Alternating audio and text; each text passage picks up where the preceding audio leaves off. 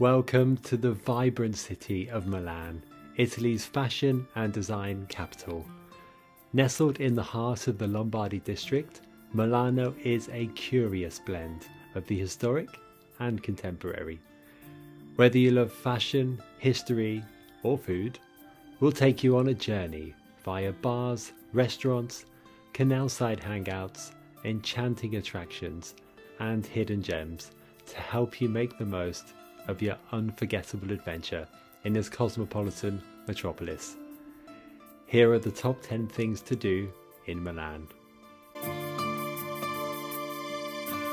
Milan is Italy's capital of shopping, and there's no better place to shop than here. Galleria Vittorio Emanuele II, Italy's oldest active shopping gallery. Under its ornate glass ceiling, you can walk on the marble mosaic floor to designer shops including Gucci, the original Prada, and Louis Vuitton. And how to access this beautiful building? The gallery lies on the Piazza della Scala, a busy central square that connects the Teatro alla Scala, Italy's famous opera house, and Duomo. It's the perfect place to relax with a sorbet. Oh, you want one of those? Visit the prestigious Savini restaurant, also seen in the House of Gucci film. Trust us, it's truly amazing.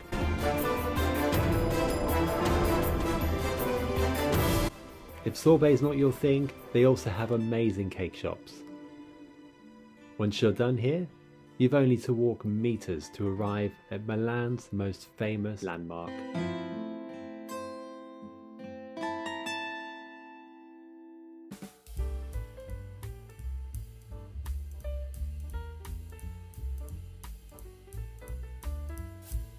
Walking out of the shopping gallery brings you to Piazza del Duomo, where the towering church that took 600 years to be completed is the centre of attention. You can watch pigeons or dogs frolic in the square, surrounded by tourists. The panoramic views from here are stunning. Like in Venice's Piazza San Marco, the square features many arcades crammed full of restaurants, bars, clothing, and coffee shops, perfect for people watching.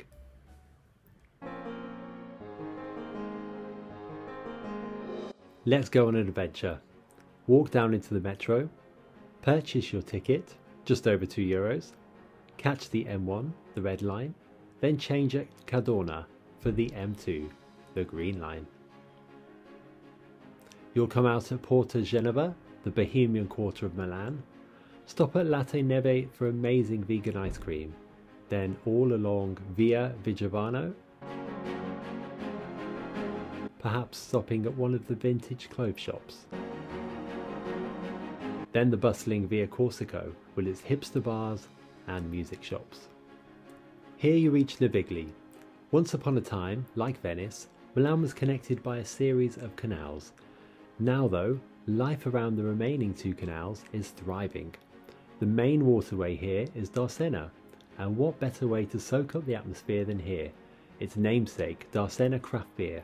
The exposed brickwork, tavern-style design, outstanding collection of craft beer, or even the winding staircase leading to the toilets. You can sit outside with a Negroni, or even head to the many other bars along the water. Here is life in Milan like you've never known it. Beautiful.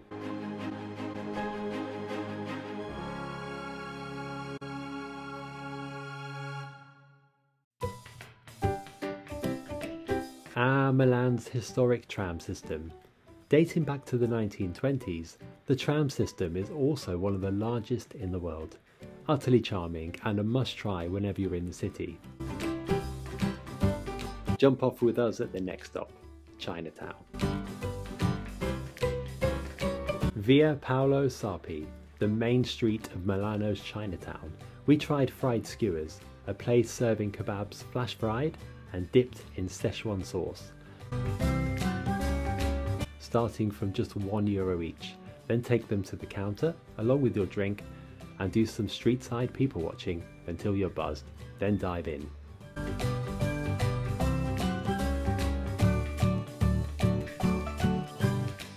Wash down the spicy food with a drink at Canteen Isola del 1896, a wine shop cum bar with a huge selection of global wines.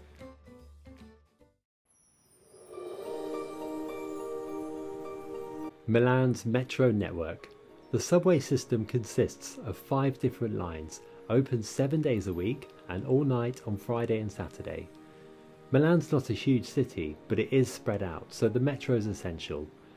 Join us at Sondrio on the yellow M3 line as we make our way to our next destination.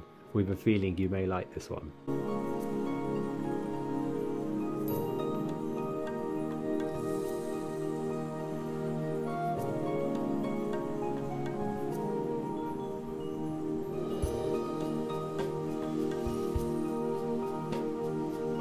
Yes, Milan's infamous San Siro Stadium. If you're arriving via metro, the stadium even has its own stop. And that moment when you step out of the stadium is a magical feeling. The first thing you'll notice is the ground's brutalist design of reinforced concrete and distinctive horizontal bands. If visiting the shop, enter via gate 14. Uniquely, San Siro is the home ground of both AC Milan and Inter Milan. You'll notice the club shop is split into two, the red and black of AC Milan and the blue and black of Inter Milan. San Siro Stadium has a rich history and is one of the most famous football stadiums in the world. With plans drawn up for a new stadium, try to visit while you can.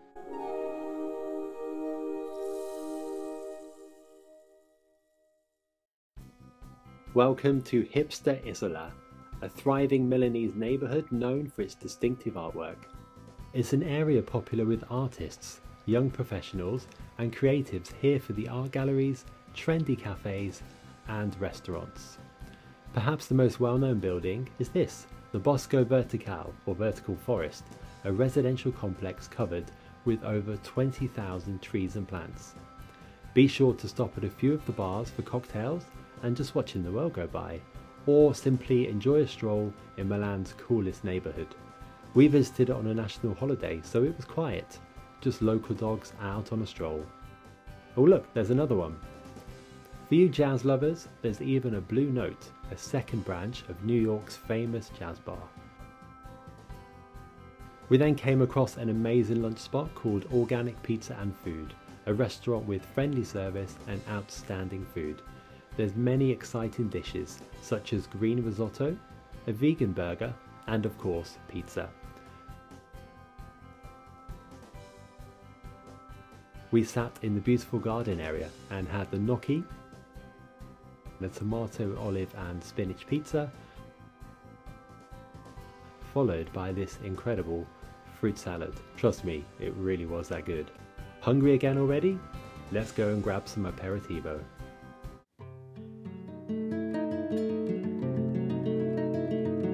Scan through any bar menu in Milan and there's one thing they're not telling you.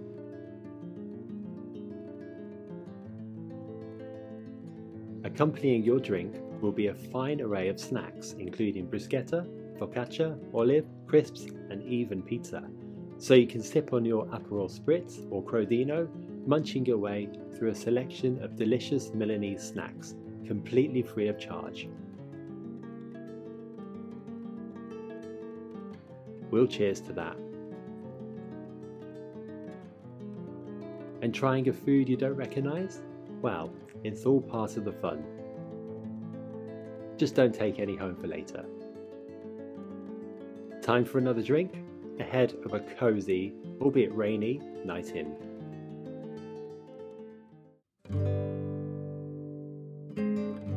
We arrive at our final stop. In the centre of Milan, amazingly, lies a huge fortress. Built in the 15th century, the castle is a must visit, be it for its beautiful gardens or impressive architecture, or simply for the novelty of it.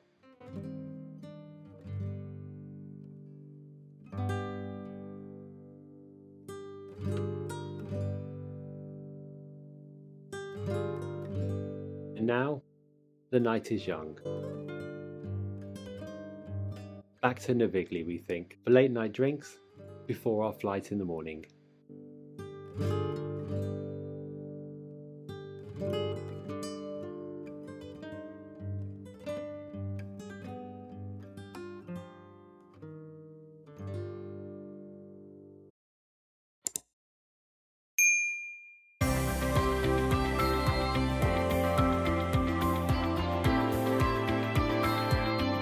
In our next adventure, we leave Milan for the beautiful Lake Como and the little village of Brunate.